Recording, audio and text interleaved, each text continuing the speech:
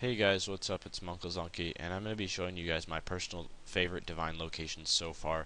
So I've used a few of the divine locations like the divine yew tree and the divine mithril rock, and I was not very impressed with them at all. They're not very good money and they're not very good XP considering how short they last.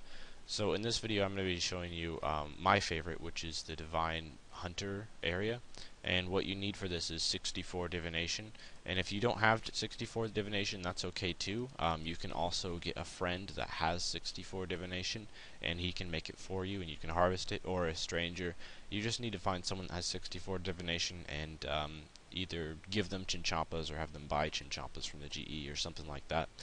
But yeah, you only need 64 to do this, and you need 45 vibrant energy as well. Vibrant energy is the level 60 to 70 energy that you harvest. Um, so what you do with that is you just combine them together and you make this divine box trap thing. And then you want to place it down in an area where there's a lot of people. There's not really a lot of people here, but I'm just going to place it down anyway for the sake of the video.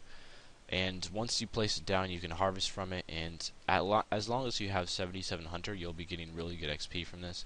If you have below 77 hunter, you don't get as good XP, but you can still it's still kind of worth doing. You can harvest regular chinchompas, red chinchompas, Grenwall spikes, and palya meats from this, and the palya meats and Grenwall spikes are worth a lot. So I've found that you can normally get about 150k profit from putting this thing down every day. So let's put it down, and hopefully a couple of the people here will join us and we'll see what we get.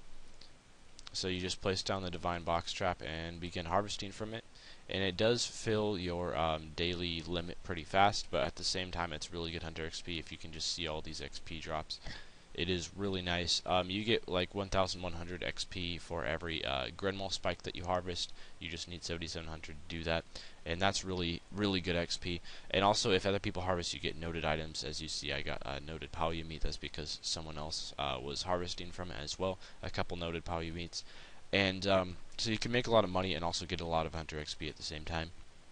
Every time you harvest from these, it can be up to 15k hunter XP, so that was pretty beast. And you saw that only took about 30 seconds, and then if I price check all the items I got afterwards, it adds up to almost 150k. So that only took a few seconds for 150k. You're not going to be getting that much from the other divine locations like the mithril rock or the yew tree. They're not very good money making at all, but for the divine box trap, you get a lot of money. So this is my loot from just a couple days of doing the divine box trap. I'm just going to be keeping it all in my bank and selling it once I have a large amount or something like that, I suppose. So the Grenwall spikes and the palya meats do add up to quite a lot. I'm not sure if the palya meats sell for that much. I would imagine they probably don't. But at the same time, that's at least 300k from the Grenwall spikes alone, because I know for a fact the Grenwall spikes sell, and also red chinchompas sell for more than 130 each, even though that's not very much money at all. But anyway, you do this activity mostly just for the hunter XP, so that's what I would recommend for you to use your divine location on every day, because you can harvest a certain amount of resources every day from divine locations. So I would recommend you harvest from the divine box trap unless you are a really high divination level and you can do stuff like the divine rune rock, which I personally have not seen yet, but I've heard it's really good money as well. But anyway, that's about all for this video. Thank you for watching, and stay tuned for future videos. And also join my friends chat in-game at munclesonkey.